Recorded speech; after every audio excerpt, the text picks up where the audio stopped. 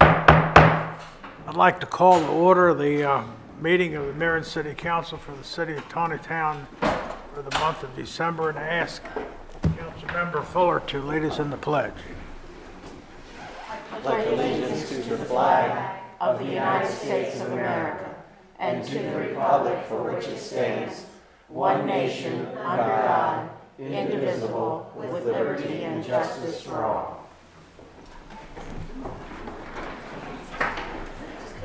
Good evening, everyone, and welcome. Our monthly council meeting.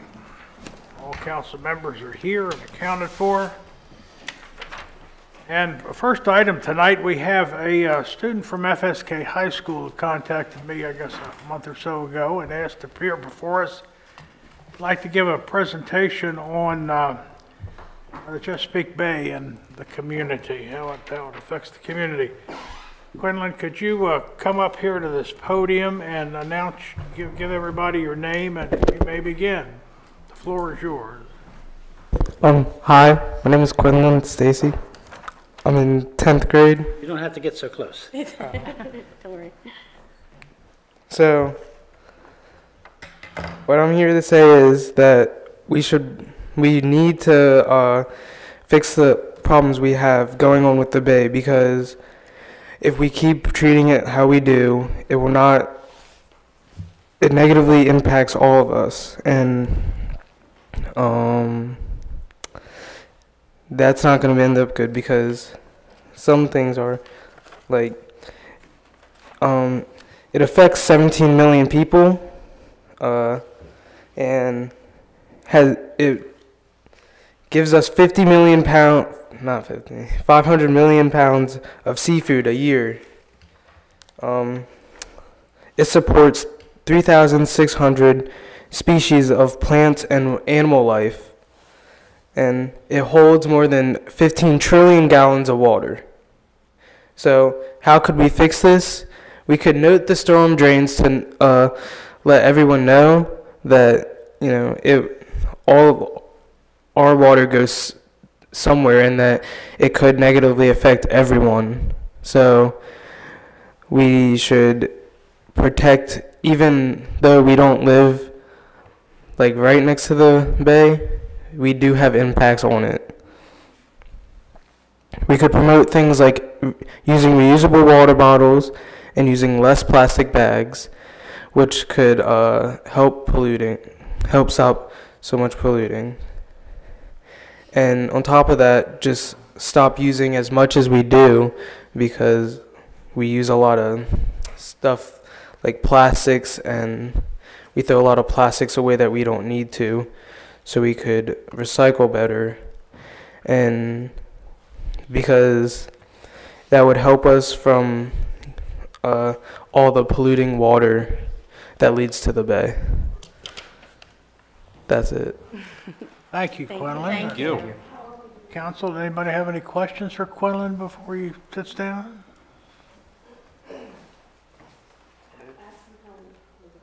Quinlan, one of the things that we have done in the past is label all our stormwater drainage. Chesapeake Bay, this drains into the Chesapeake Bay, to remind people that if anything they throw in the storm drain will go into the bay eventually. And I think we probably need to, since streetscape, some of those identifying signs have been washed away or done away with, so we probably have to do that again this spring. It's good that you reminded us of that. Thank you for being with us tonight. No problem. Thank you, sir. Thank you.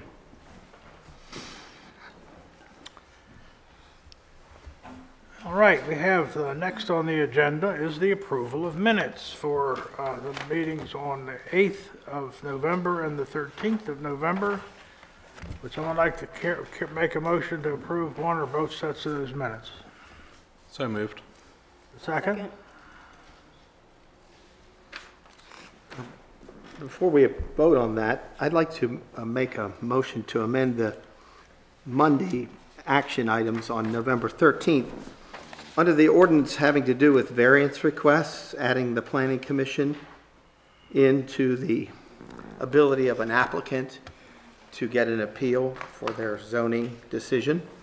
I made a substantial explanation of why I opposed that, and I also brought up that I thought that it was a conflict of interest for Mr. Wantz to vote on that, since he's a member of the commission, and it increases his influence on applicants and also perhaps his income, since planning commission members are compensated. So I'd like to add the words that Frazier mentioned, the frustration of applicants by going through the planning commission and the Wantz conflict of interest, and I'd make that in the form of a motion, Is there a second to that motion? because that's really what happened at that meeting. Does anybody remember that? Mr. Mayor, I'll second it for the sake of discussion. Okay, what would you like to say? So, while we're on the topic of attacking my ethics and morals, allow me to return the favor. Last month, you tried to strong-arm the council into allowing that nativity as special, separate from the plan that we were trying to put together to allow these. And wisely, the council didn't do it. But a few days later, when the application comes in, 3 of the 4 quote-unquote sponsors you have a direct relationship with. And yet you tried to get it special allowed when you had a direct conflict of interest. I'll go as far as to say that you willfully tried to defraud the council into allowing you to do something special with your organizations. I take it that means you do not agree with his motion. Well, I do not agree with that motion, but I think while we're talking about conflicts of interest, let's talk about that. And I think the Ethics Commission would very much like to hear about that.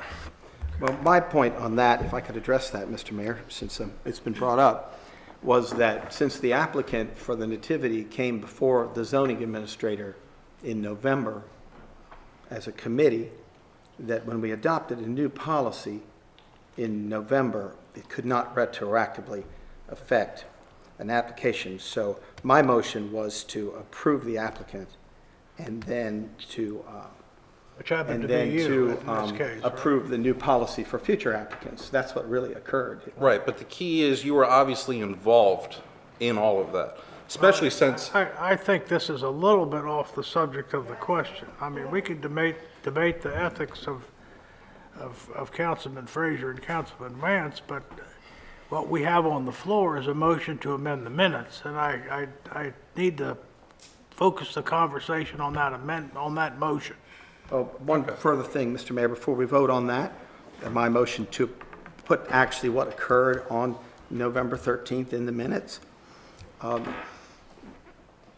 think that the applicants were stunned that the council forced them to go back and reapply to a new policy. And I know that one of our organizations, Agora Evangelism, joined when we found that $1 million worth of liability insurance was put on by the council for a nativity scene. Like, what's it going to jump up off the sidewalk and hit somebody in the head? I don't know why that onerous requirement was put in there.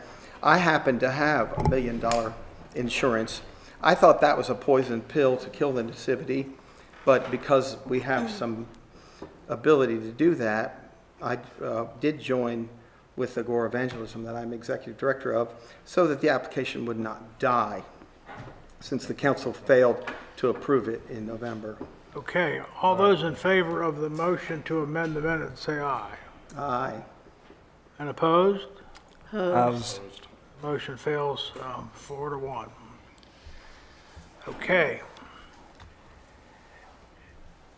I guess we need We still have to approve the minutes. we still have a motion to approve the minutes as presented.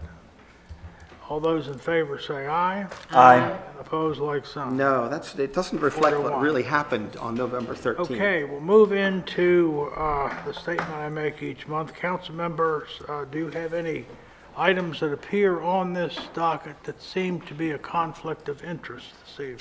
No, sir. No, sir. All right. Moving on, we have resolutions, ordinances, and agreements, and the first is up for adoption, ordinance 15-2017. Site plans for above-ground infrastructures. Anyone care to make a motion to approve 15/2017? So moved. Is there a second? Second. Is there any discussion? All in favor, say aye. Aye. Opposed, like sign. So carried. Next is ordinance 16-2017, which is the amendment of the zoning code that relates to the above ordinance on regulated structures. Anyone care to make a motion? So moved. Is there a second? Second.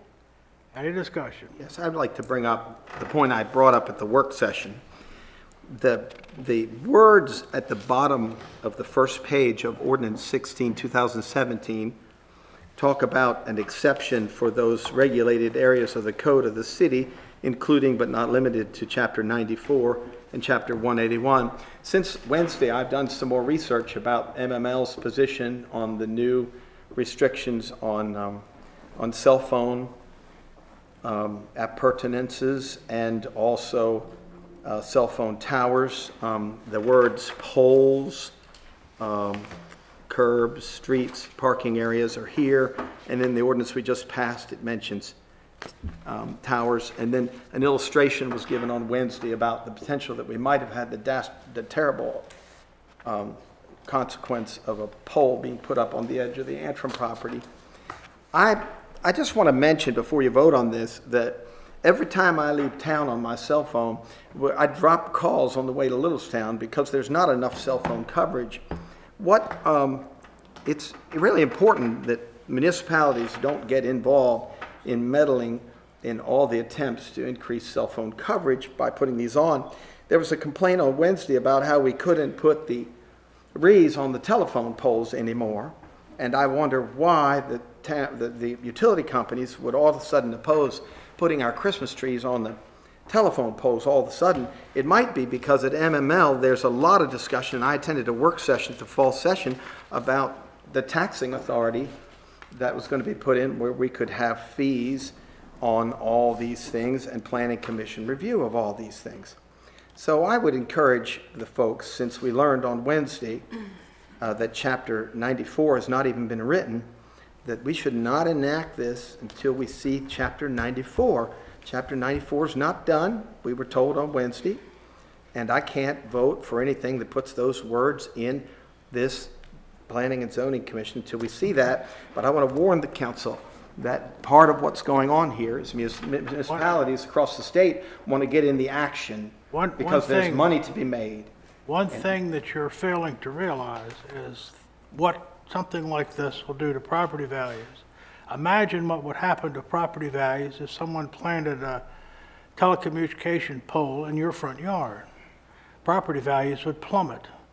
And all the extra fees that might be added to help protect citizens from that would seem minuscule compared to the loss you'd suffer in your own property value. Well, I don't understand. So that's nonsensical to oppose it. I don't understand why you can't understand the arguments I make. Okay. This is a very good Is there point. anybody else like to It's a make- very good point Okay. that when in You've had existing the easements, floor, Don. It's in Joe's turn. existing easements that, John, you've already said that. It's Joe's turn. no, there are existing easements, and there's no easements on my front yard, so your illustration is not a good one.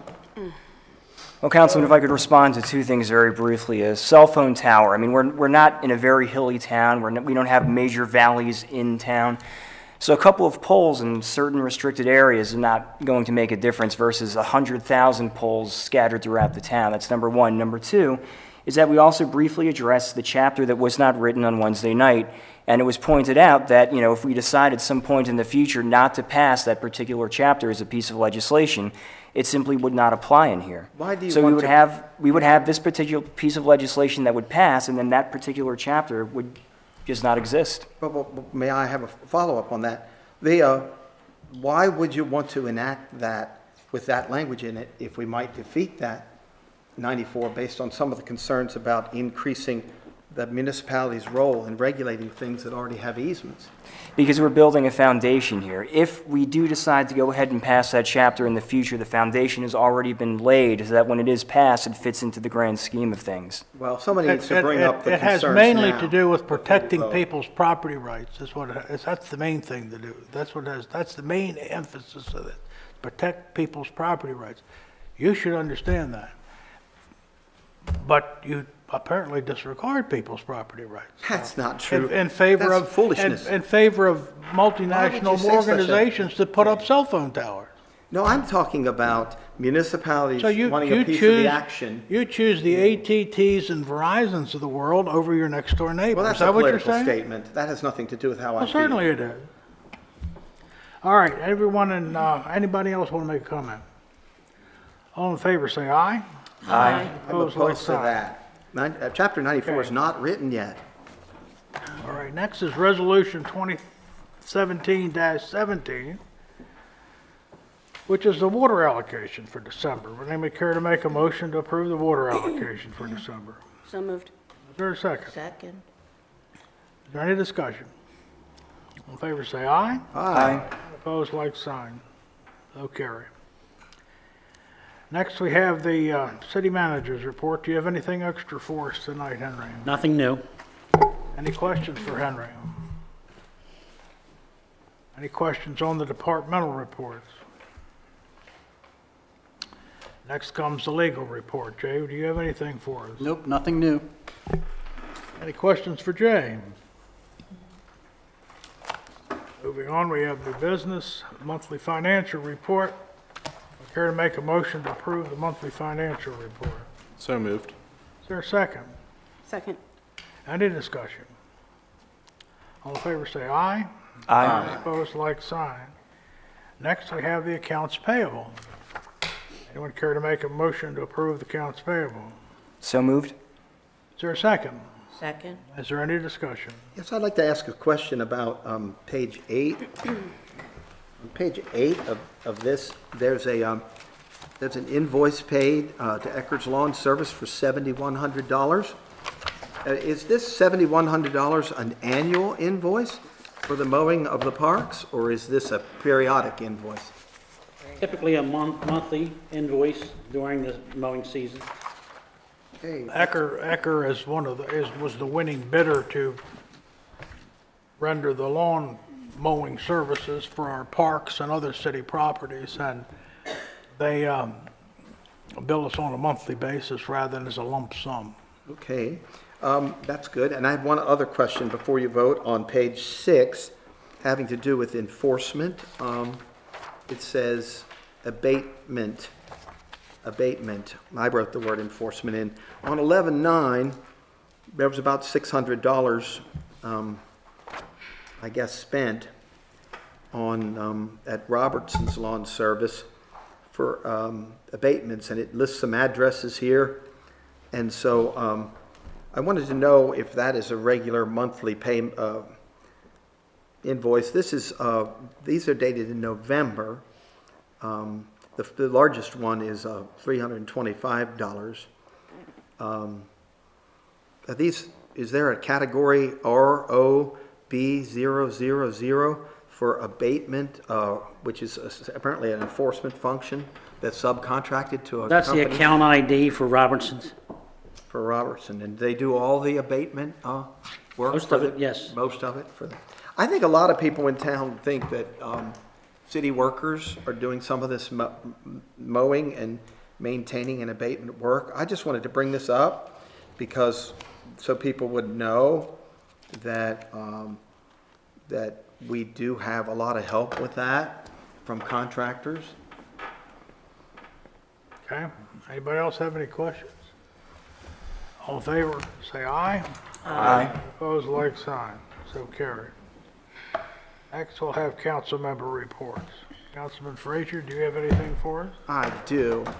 This past month, I had a wonderful time doing a little project. We walked into some of our local stores here in town, and I was delighted to find that, that the Carroll County Downtown had highlighted some businesses. This is the Carroll County Downtown symbol, had highlighted some of our our businesses in town, and I decided this would be a lot of fun to do the passport provisions. I had a chance to collect one of these blue passports, and I think a lot of folks in town have done that. And the Taneytown businesses were fun to look up. Bess and Ben's Country Kitchen, The Curiosity Shop, Design Associates, Jumble, The Hair Barn, Haven Fibers, Conso's and No Anchovies, and Red Door Boutique, and Stonehouse, and the Taneytown Dance Studio, and the Family Barbershop, Tina's Barbershop, and Ye Old Bookshop. And Rust was added at the end in ink on all these all around the county. Because when I finished my passport, I got a chance to hand it in at the Sandy Mount Library. The passport looked kind of like that. But it also gave me a chance to meet some business owners, to talk to them about issues. And I wanted to tell the council and my fellow council members that people are really concerned about the water costs still when I visited these businesses. But it was a joy to go in there. You had to buy something as small as $1 in one place and as much as $10 in another place in order to get 10 signatures, and everybody had to put a little stamp on there. And I just encourage, when we do this passport thing next year, and challenge my fellow council members to participate in that program, because I thought it was a great program.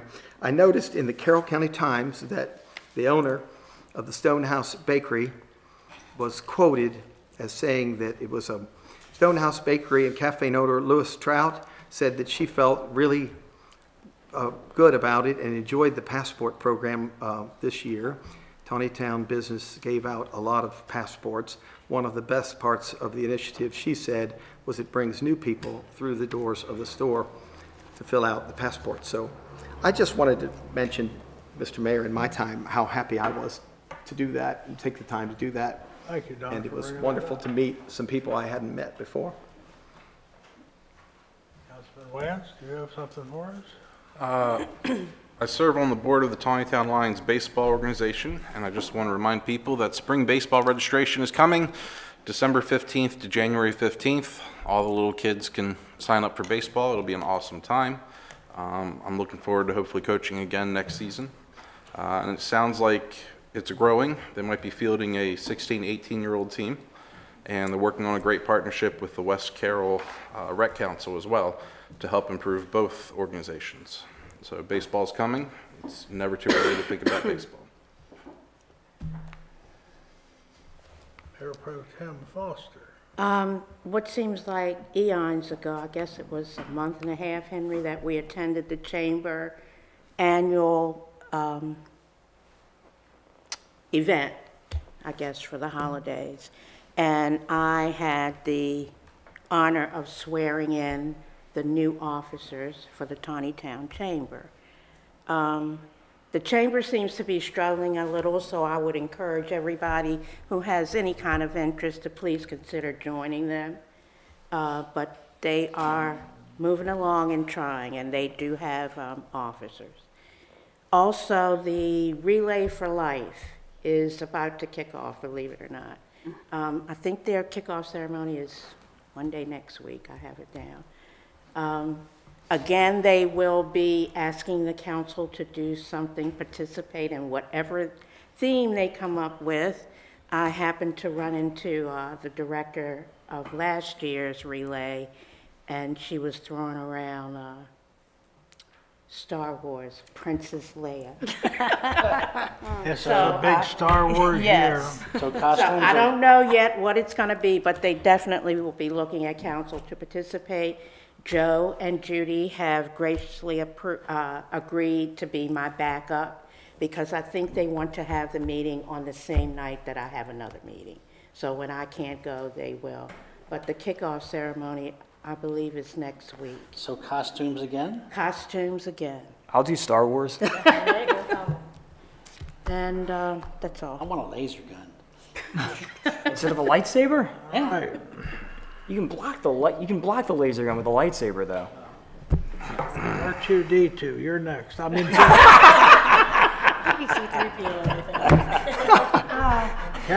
Councilman Vigliotti. Thank you, Obi-Wan Kenobi. I appreciate it. Well, this month, the chief and I decided that we were going to do the police departmental report a little differently. He actually wrote down a couple of things that he wanted me to read directly to everybody, so I'll do that. It'll take a couple of minutes, but it's really worth it. The police department was really busy, really engaged, and had a lot of successful things going on throughout the course of the past month since our last meeting. So, first of all, the chief wanted to congratulate all of the fall sports teams at FSK. And he's completed his 20th year of community involvement as an assistant coach for the FSK football team. Under Coach Josh Rudder, who is a proud resident of Taneytown, the team won 6-3, and the young men who played for the team were very special. And some of them gave back to the youth of Taneytown by coaching the FSK Junior Eagles. The chief wants us to know that it's a great privilege to work with such great young men and their families. Our two new officers, Shope and Myers, have successfully completed 10 weeks of field training and are now on the street and will be attending comparative compliance in August 2018. They're a great addition to our law enforcement family, and we're very happy to have them. The chief and several officers also attended the tree lighting and advised it was a great success once again, and it was a great time talking and mingling with citizens and having their pictures taken with Santa. Lieutenant Etzler and Corporal Schaefer attended a grant training for the Maryland Highway Safety Office, which ensures the department will receive grant monies for overtime initiatives throughout the year. Last month, the department finished Phase 1 of Force 1 training over at the old sewer plant, in which all officers were introduced to high-risk traffic stops, along with ambush scenario training involving live aerosol simunition rounds, which are non-lethal training rounds. This was the first actual training with the new officers under stress working alongside our senior officers, and it went very well. All firearms qualifications are finished for patrol, and the administration staff go December 18th for their qualifications. Our annual mandatory 18 hours of in-service training were held in our training room and was instructed by Patrolman First Class Sekadalis, Schultz, and Sergeant Justice, which was completed over several weeks. By doing this training in-house, we were able to save time and money, and this went very well. As a word of heads up, business checks are being done nightly and have been very productive over the past several months, as officers have found several open doors without any incidents, and the responsible parties came to the scene and reported no issues.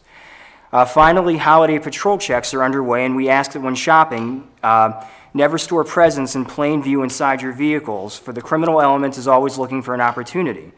When shopping at night, try and park where there is lighting, and when you can partner shop with a friend, do so.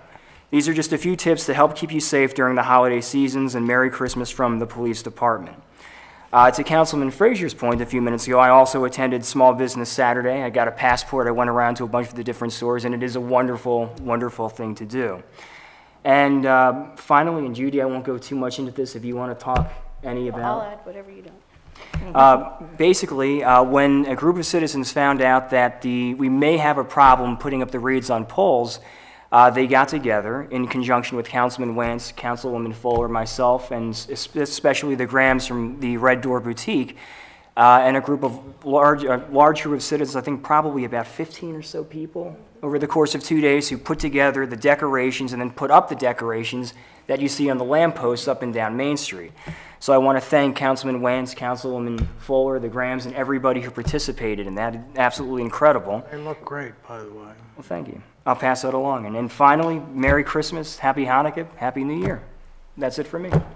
Councilwoman Fuller, what do you have to say? I think Joe hit everything. I think he got it all. And that's it. The direct decorations that we added were really just to kind of complement the baskets that the seniors at the senior center had already put on the poles. Just kind of add a little something extra and help citizens get a little more involved, create a community atmosphere. So it was fun. Thank you. Just a couple things from the mayor. I met with Dr. Ball from the community college last week. He wanted to come up, and I guess he's making the rounds to the various municipalities just to see what the college could do for the town. And we had a very nice conversation, probably an hour or so, and came up with a lot of nice or good ideas.